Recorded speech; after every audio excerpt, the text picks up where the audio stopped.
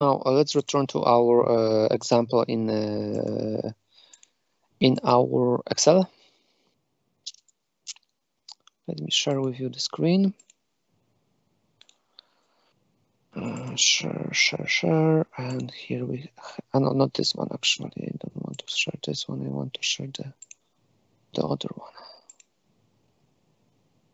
So this is this one. You can see the Excel now, right? Yes, I can see, sir. Okay. So if we now assume that this cost of and then let's put some year 1, year 2, year 3, etc., right? And there'll be like year 5.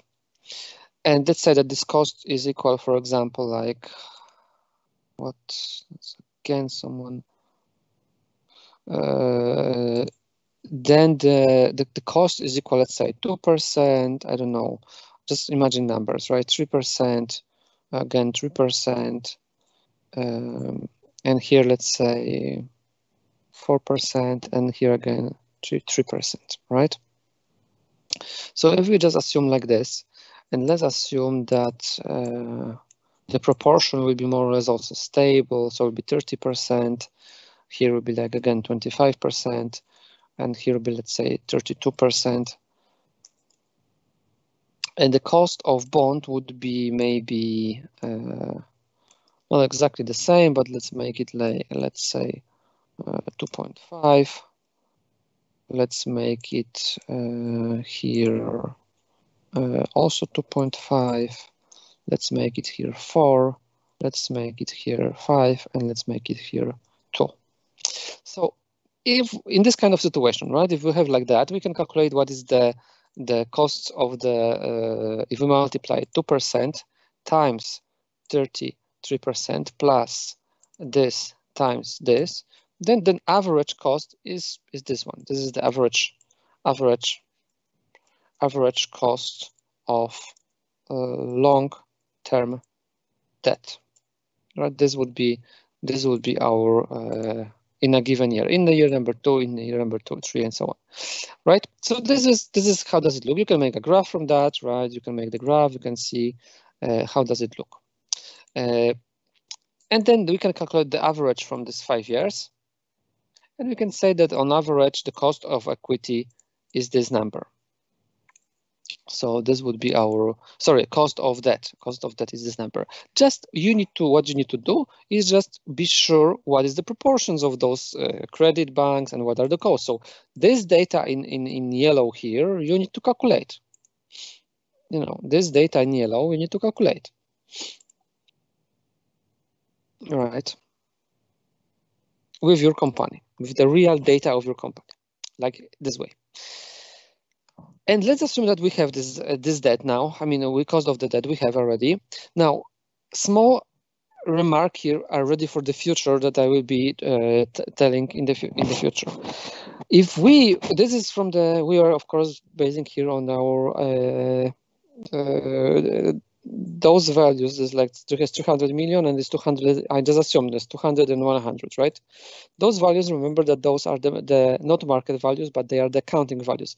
I prefer you would use the market values. Only if there would be like a problematic you couldn't find or something, then of course you can just like choose these values from the book values anyway, without even trying to find the market values, because it is easier, but it doesn't mean that it's better. The same for your grade. For me, it's easy to give you a 0% than 70%. It's easy because 0% is like, one number only, right? Then 70. Okay, so the more work you put into the report, of course, the better grade you will have, which is should be encouraging, and it should be obvious. Now, you need to also remember about another kind of terminology that is called tax shield.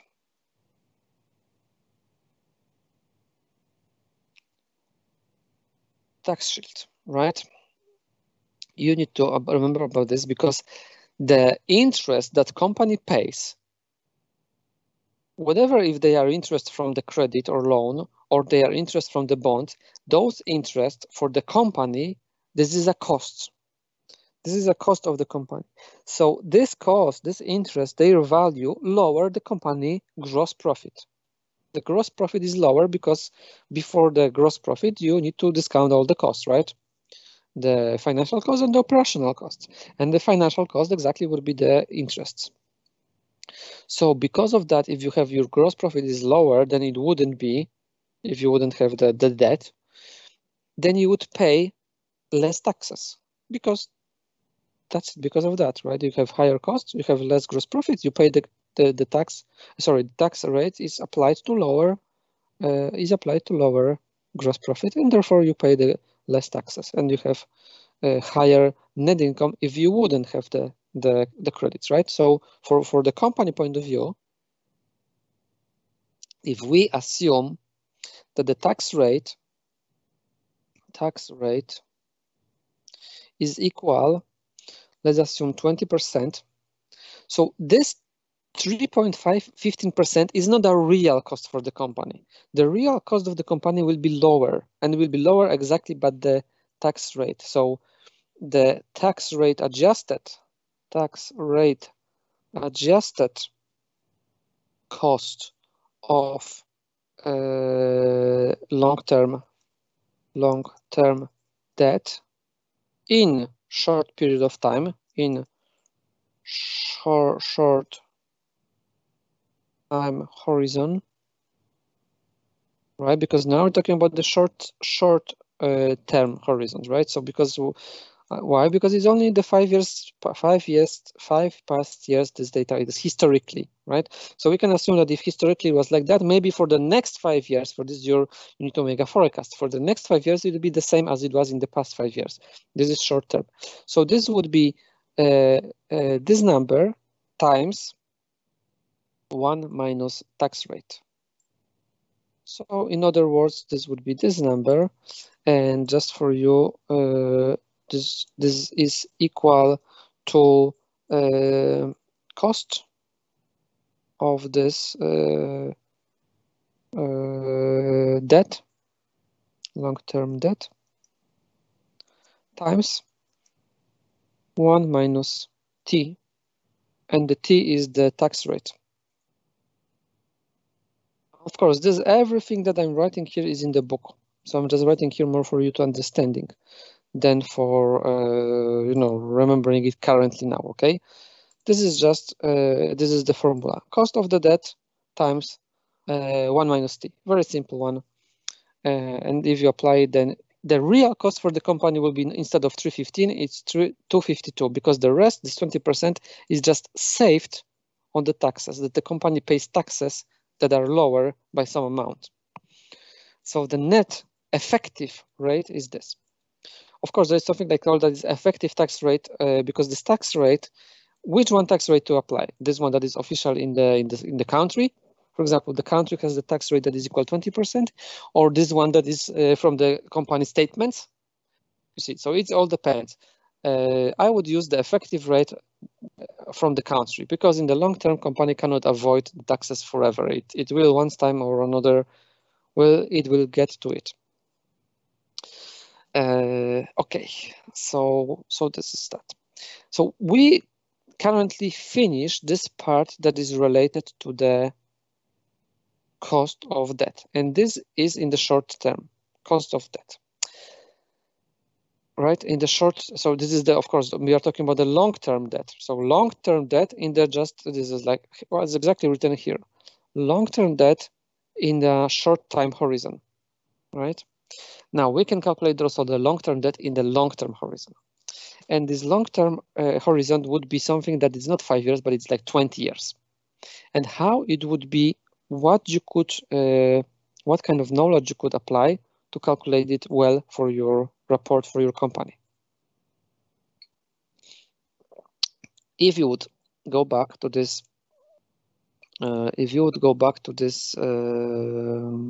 Stockholm website that shows us what is in the previous 20 years, and this 20 years is the long period of time. Everybody see this graph? No, you don't see because I don't share with you, right? So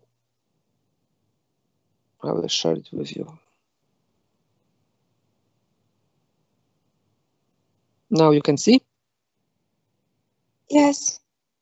So this is the graph of the previous 20 years of this LIBOR, right? And remember that LIBOR was the interest rates between the banks. If you add to this LIBOR margin, you can have some kind of approximation of what is the cost of the loans / credits for the companies, right? So you see, in the past 20 years, this LIBOR was between 5.5% to 0.2%. So that's a very big variation. And now, if you would assume that the last period of time, which is this year's here, from 2000 to 2021, this 20, sorry, this is like I think 2010. Yeah, it's this year. This is the year 2020 is here. So this is 21. This last 5 years even, you would see that this is the rates, right? Of course, if you put it even longer perspective, like 30 years, you will see how it looks like that. If you would from it maximum, it looks like that. Okay, so we don't know actually. I mean, we can assume that we don't know because from these rates, we don't see any kind of like what will be like low in the future or will be high in the future. It was 5%, here is 7%, here is 8%, here is even 10%. What's in 80s, it was 10%. The banks borrowed each other by 10%, right? Here is 7, here is 6, here is 3, here is 0.2, here is 1. You know, we don't know. We don't know what is the correct, in a quotation, correct one. But we know one thing. What is the expectation of the Central Bank of United States, called also Fed, Federal Reserve, regarding inflation? And does those expectations regarding inflation matter, or it doesn't matter what this bank saying? So first, maybe the second part of the question, does it matter what Fed says for the markets? Or it's just like you can ignore it totally?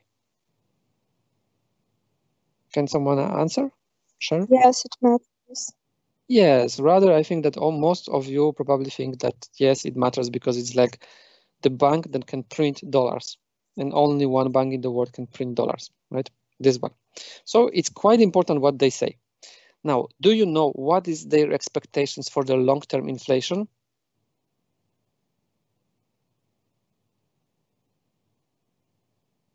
Anyone?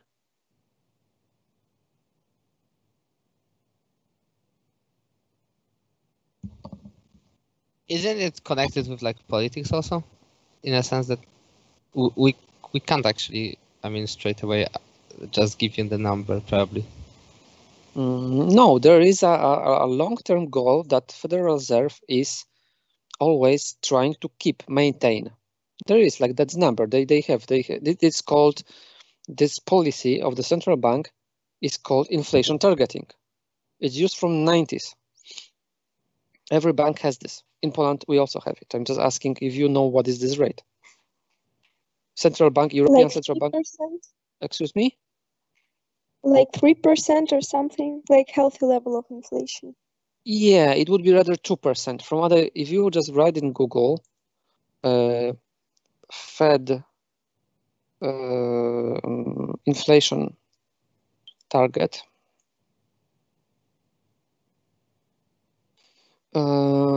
This is, I don't know, this is actually can be from whatever size, but it's, let's say, Google. But you can find it in the official, you can find it in official documents of the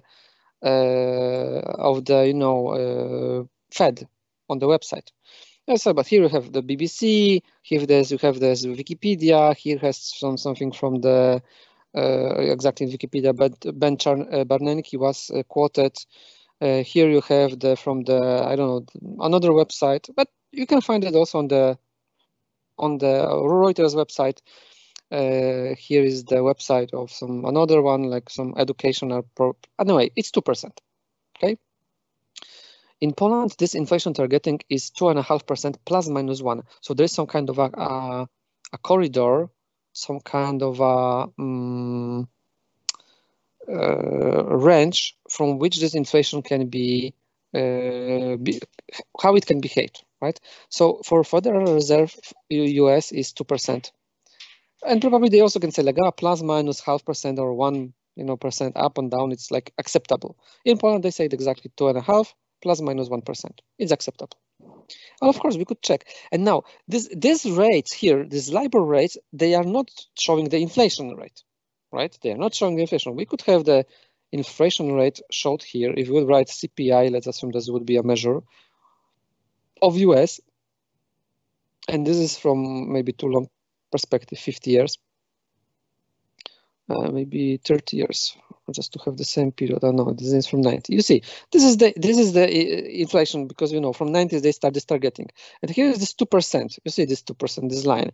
It's more or less the inflation. Of course, sometimes it's because they cannot control perfectly everything, but it's like if you take the average from, let's say, from the beginning, middle of 90s, because then it was this inflation targeting started, then you would see that there is some average, and this average is probably quite close to 2%. Even from this graph, you can see it, that usually what is above, it's below 2%. It's like 2 plus 2, maybe here is 5, so 2 plus 3, and here is minimum minus 2. So it's like, here is like 1, 2, 3, 4, and here is like 1, 2, 3, maybe 4. So plus minus 4%, this is the maximum, the biggest, and there's very few times it just happen here and here. Usually, it's somewhere between this range. Like you would see, most of this line is somewhere between 1 and 3%. Most of these lines during the previous 30 years. So this is inflation targeting, and this we know, and this is what the Fed said, and that's it. And this is a powerful information for us, because why? If we assume that the policy of this, because those are the market rates. Okay, we could also put here some kind of like, let's say, 10-year United States bonds, or maybe if they have some 1 year, no, they have only, it seems that this in this portal is only 10 or 2 years. If you would put 2 years bonds of United States, we have a similar graph to this LIBOR. I'll just put your LIBOR here again.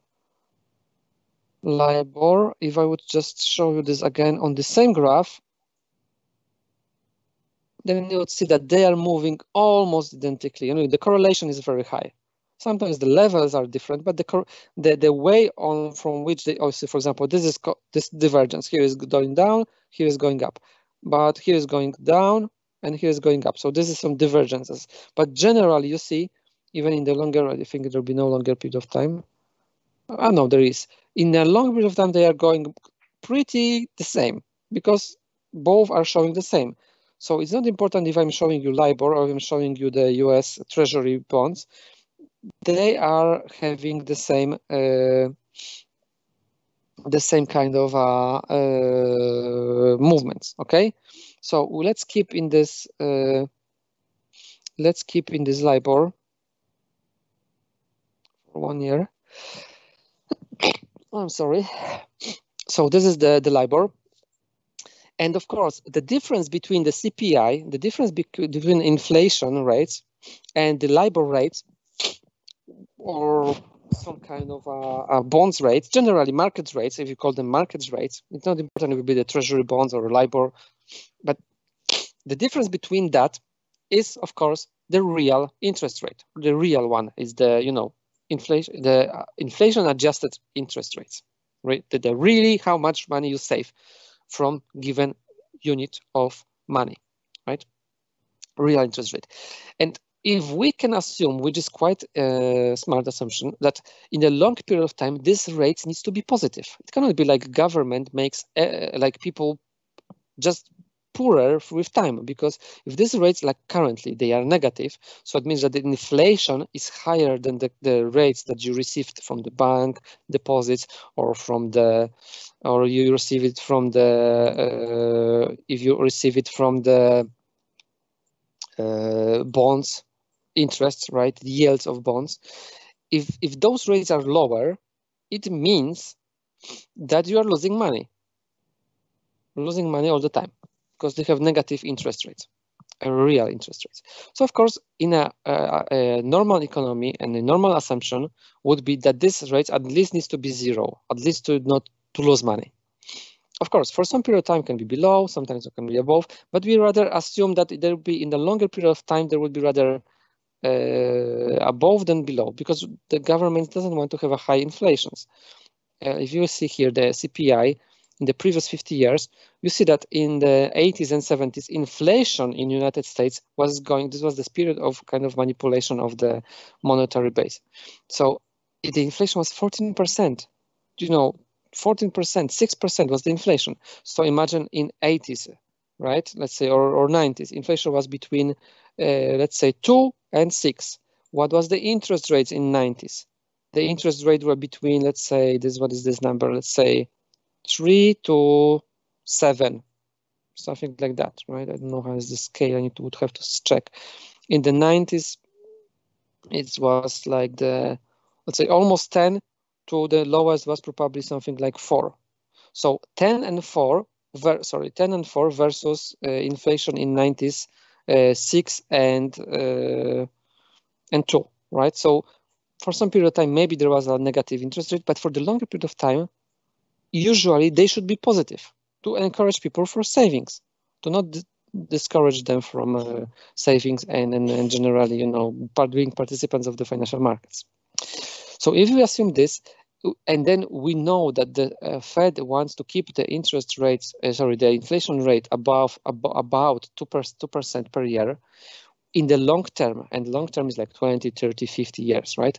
So we can assume that the interest rates that will be during this 20, 30 period of time, which is much longer, right, long-term period, the rates, they will be also at least 2%, because it needs to be at least what is the interest rate from the, what is what is lost by inflation, right? This would be correct assumption. So what we know now about the long-term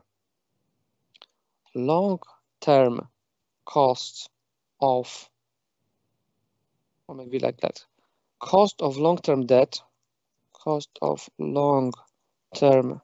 debt, in long time horizon.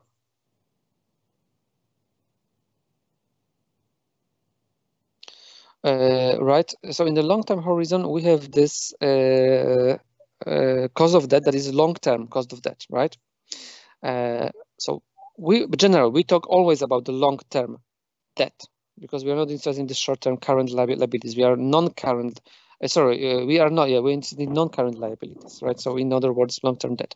And this long-term debt in the horizon needs to be minimum equal to the expected inflation. So minimum, right? Why minimum? Because if this is equal to the expected inflation, then we assume that people agree to have zero, and be more even, we're talking now about the debt of the companies, and company, even Microsoft, is a much riskier than the United States. United States government can issue the bonds that are just above, just a bit above inflation, or just equal inflation, or sometimes even below inflation, because it's the government. They have army, they have own the state, right? This is the state. Unfortunately, it's like in feudalism, the kings. So it's like that. They are the kings, right? We are the peasants. So it's working like this. Now, if we are talking about the companies, they have much more risky. They are much more risky than the government of United States. Even big companies like Microsoft or Tesla or whatever, right? So this is why they would have to pay some kind of margin, some kind of addition, and the same margin as is paid here for the banks over the LIBOR, right? Is a LIBOR plus margin. The same here will be some at least equal to the expected inflation plus some kind of margin. Now, what kind of margin maybe is worth to check historically? We could check historically what is this margin. How much is the bonds? Quotation of the bonds of some kind of a company. Let me check. T, not it will be treasury, but T bonds yields. Corporate. E shares, I bond term corporate ETF. So this is some kind of ETF that has, but there is no data, just great. Short, long-term data we would need to have. So long-term bonds, corporate bonds yields.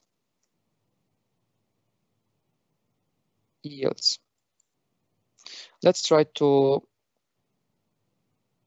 find it. There is some kind of chart, right? Let's check. This is some kind of a more decisioned corporate bond yield. So this is like a AAA. This is this grade of this bonds. This is a very good bonds, a good quality bonds, and those are their ratings, and we can observe this. Of course, we cannot observe it. We cannot. 5 years, at least in 10 years is already no. So in 5 years, they are looking like that. And if this graph would be nice, because of course here we have the data even, right? If this graph would be nice, maybe interactive would be nice. But there is okay, everything is paid, unfortunately. Not everything, of course. We can find this in other kind of a,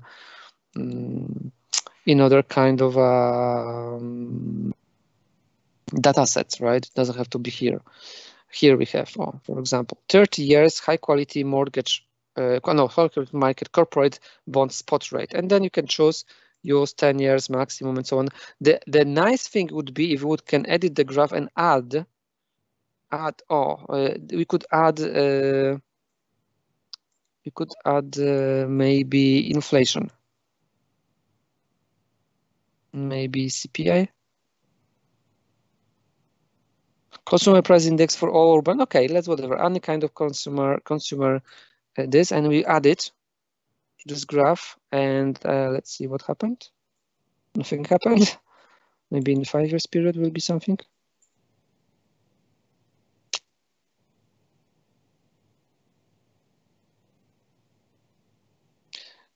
Because I don't see this here, but would be nice to show you, right? Because then the difference would be exactly this margin. We would see how much the 30 years bond of high quality are over the inflation, right?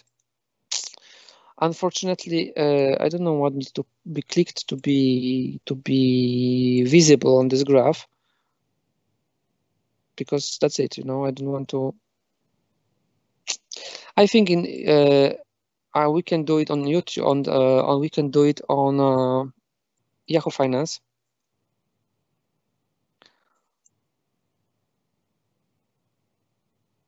Maybe this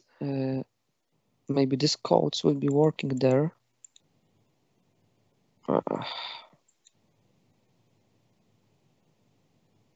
Because we would have to find some kind of exactly bonds.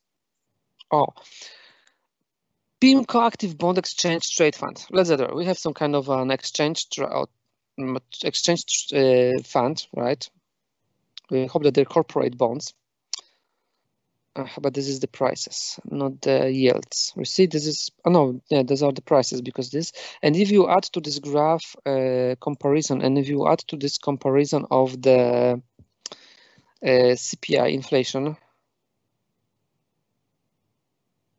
Now they will not have inflation. Yeah. Excuse me. You don't see this still. Okay. I will just show you. So what I tried to show you. What I want to show you is here is trying to show you on the graph what is this margin that I was telling you. So difference. So here we have some kind of a bonds index, and this is the other index that represents some kind of, let's say, the inflation. So this is the inflation. This is the bond. Sorry, this is the bond index. This is the inflation. But the problem is here that you see this is in the percentage, and I think this is in the everything is in the prices instead of in the percentage, right? So they are just showing the difference, but it's the difference percentage of price. But the price, of course, they assume that they are starting from 100 both. So it's some kind of approximation of this margin. So this margin, the difference between the inflation rate and the bonds of the corporate government, corporate bonds, not government, but the corporate bonds, it has some margin. It's like 1% difference or 2. We can say this in the different kind of period of time. Sometimes this margin gets very big, sometimes very small. See? So this is called spread. So this spread between those, if we would know this margin, this spread, we could easily put it here, because this margin that I'm talking now, let me again change the screen. The margin that I'm talking about is exactly this from this equation that you have just seen, not this one. There's too many files open, but unfortunately, to show you everything, all of them needs to be open. So this is the margin that I'm talking about, this one. Right? So this is the expected inflation plus margin. If we would know this margin in the history how it was, we would take some average. So in other words, if we assume that on average in the history, in the less than, let's say, 20 years, the margin above the inflation was 1%, then we know that the expected inflation is equal 2%. So 2% is the expected inflation, and we add to this some margin that, let's assume that is 1%. Margin or the spread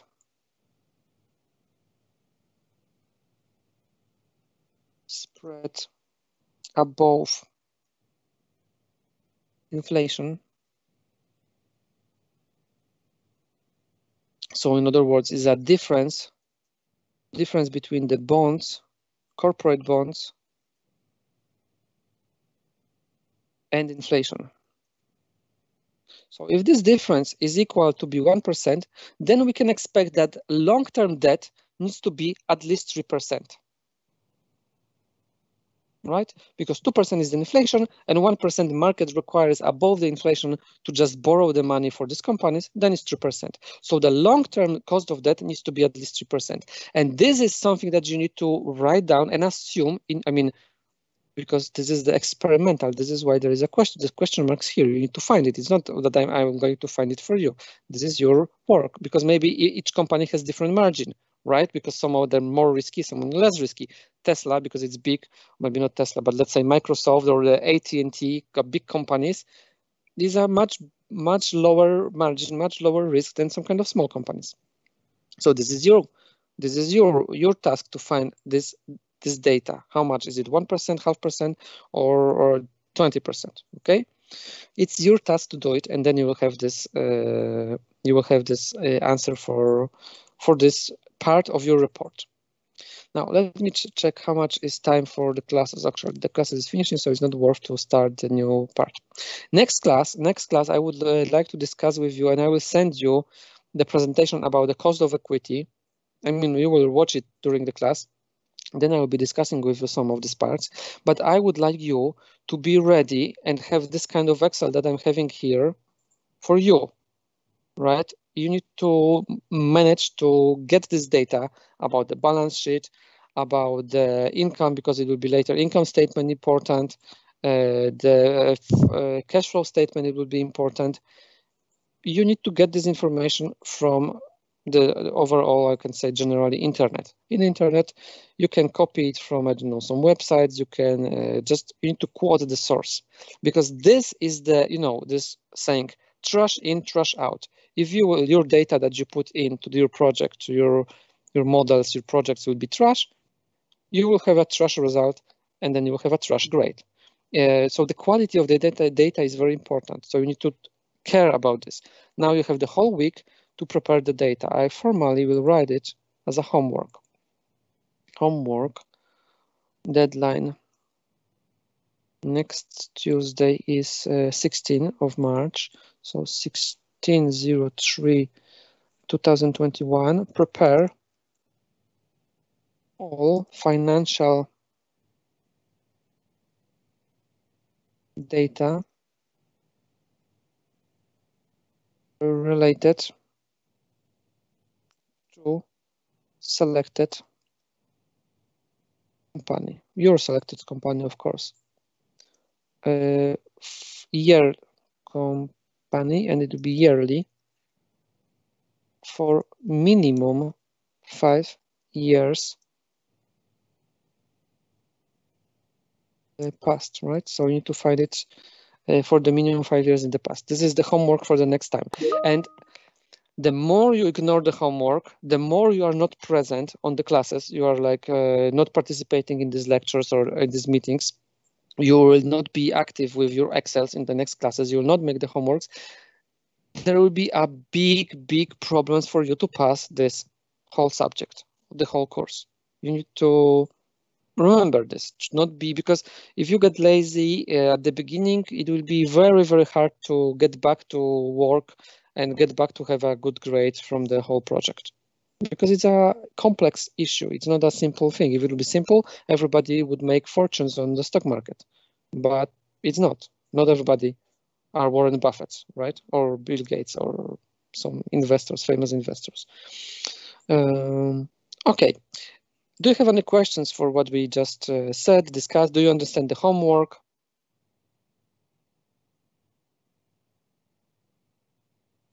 Everything is clear. Okay. Yes, thank you. Okay, so in this case, because we didn't have the break, so this will be we'll be finishing the class a bit earlier, and I encourage you to do this homework, and of course read also the book, and we see each other in next Tuesday. So thank you very much. Have a good day and have a good week. Thank you. Bye. Thank you. Thank Bye. you. Bye bye. Bye.